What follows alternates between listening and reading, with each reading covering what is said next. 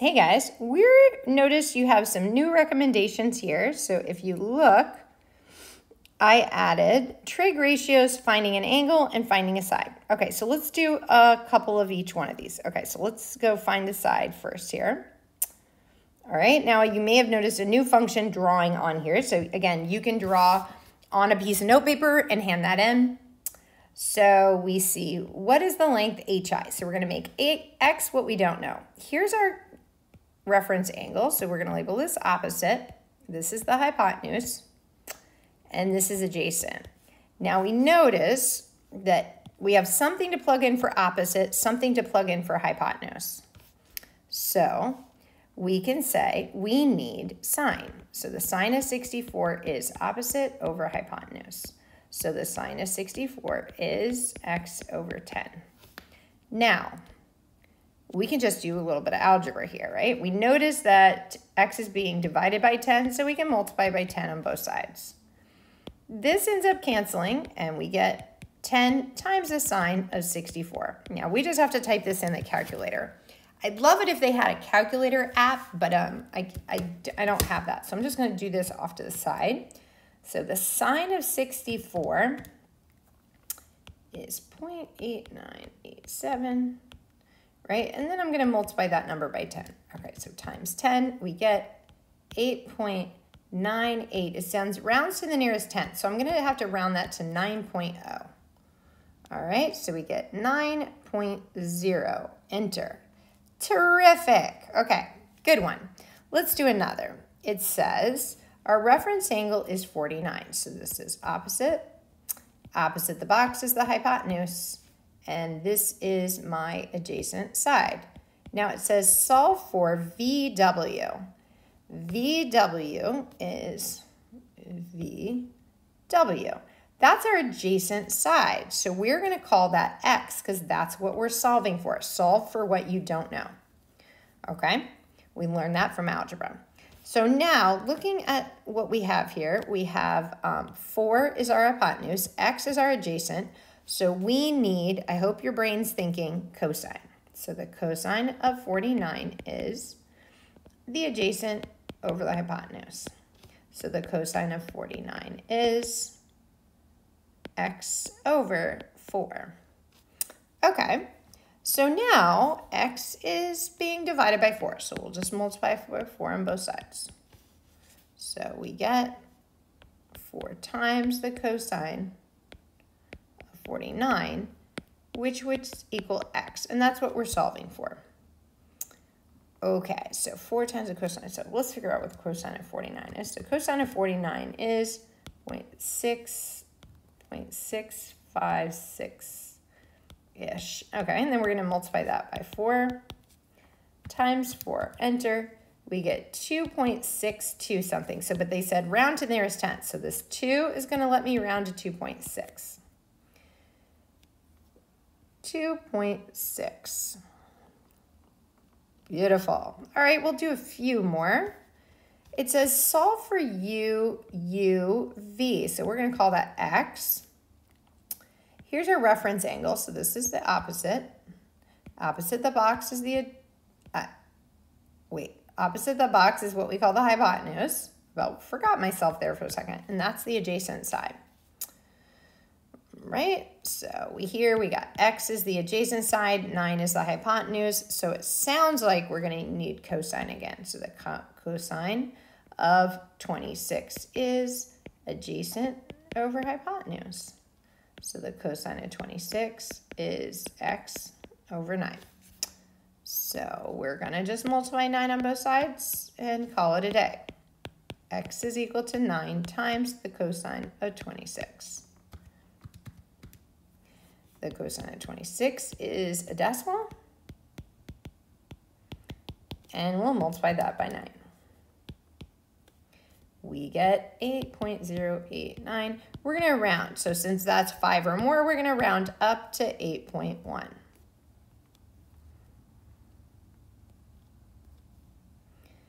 Beautiful. I think that's pretty good. I'm going to do one more, and then I'll switch to solve for missing angles. So DF, we're going to call X.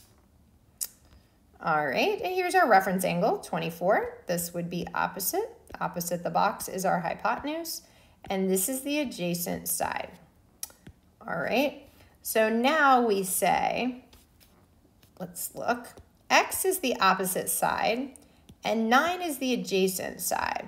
So this is a new one, right? We need tangent. So, oops, I drug my wrist across there. All right, let's just pick this, okay. So it looks like we need tangent. The tangent in 24 degrees is X is opposite over adjacent. So the tangent in 24 is X over 9. Okay, now let's multiply 9 on both sides. And now those would cancel, so our answer is 9 times the tangent of 24. The tangent of 24 is 0.44522, something like that. We're going to multiply that by 9. I get 4.000, so if I'm going to round to the nearest tenth, I'm going to put 4.0. Okay, we have solved for the missing side length, so let's go ahead and solve for the missing angle.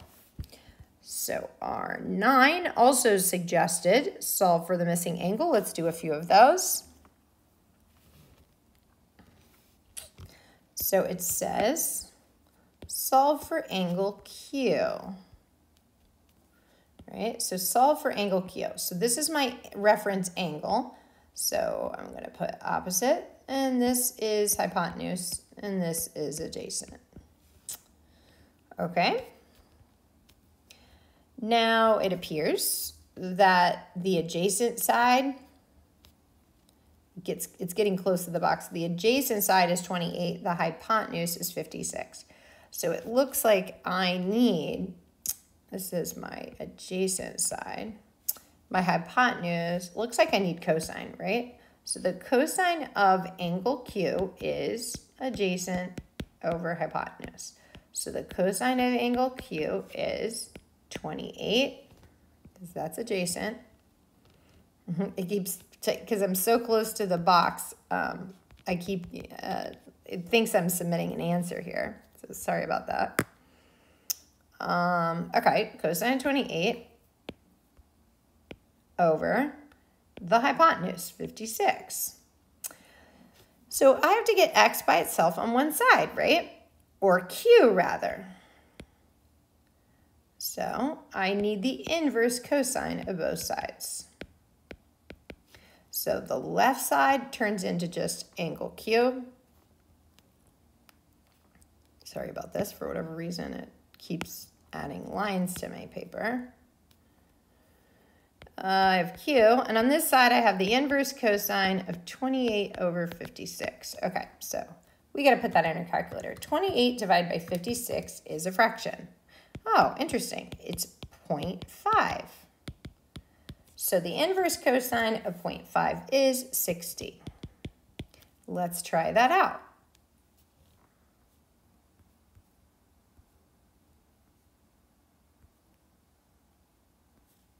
Beautiful. Let's try another one. It says the measurement of angle E. So I'm going to put angle E here. So that's opposite, and opposite the box is the hypotenuse, and this is the adjacent side. So we notice 14 is hypotenuse, and 7.7 times the square root of 3 is opposite. So we need sine. The sine of E is opposite over hypotenuse. So the sine of E is 7 times the square root of 3 over 14. So we'll take the inverse sine to both sides. And we'll get E has to be equal to the inverse sine of 7 times the square root of 3 over 14. Okay, so what is 7 times the square root of 3? Divide by 14. All right, I get this decimal, 0.866. All right, and when I do inverse sine of that, I get 60. Very interesting. I think I kind of knew that because of special right triangles. All right, so we get 60. Beautiful. Let's try another one. So it says we're solving for angle U. So we'll put a little negative there, right? Opposite and opposite the box. And that'll be adjacent. Okay, so what is it? What do we got here? So we got 2 is opposite and 4 is hypotenuse. So we need sine. So the sine of U is opposite over hypotenuse. So the sine of U has to be 2 over 4. It's the sine of U. So we need the inverse sine to both sides. So we would get U has to equal the inverse sine of 2 divided by 4, which is 0.5.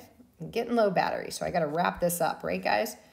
Okay, so what is that? The inverse side of 0.5 is 30. We did that in class. 30. Nice work, guys.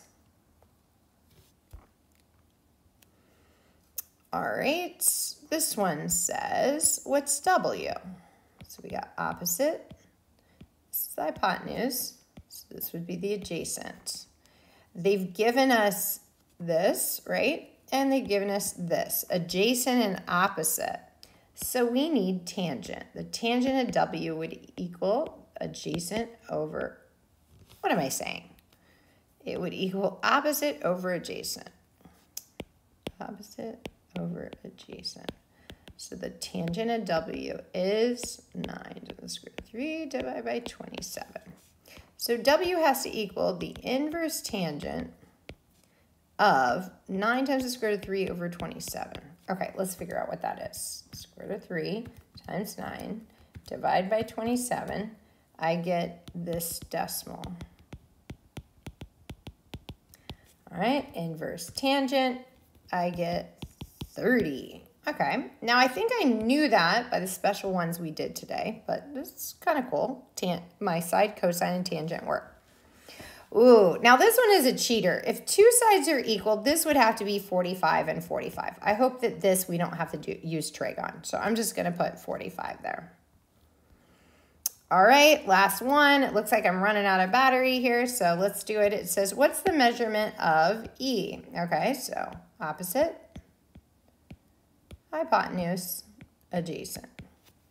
We notice adjacent and opposite have numbers by them, so we're going to use the tangent. So the tangent of E is opposite over adjacent.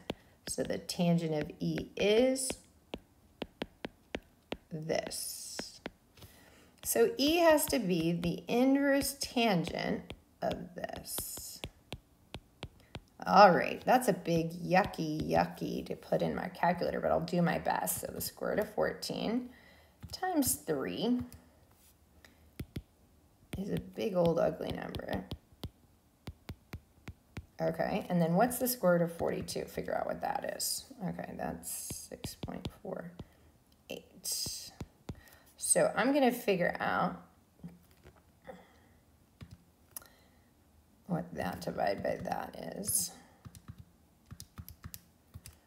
I get 1.732-ish. Okay, so the inverse tangent of that, second tangent, I get basically 60. So I think I should have known that, but who knows? It worked anyway. I got my answer. Well done, guys.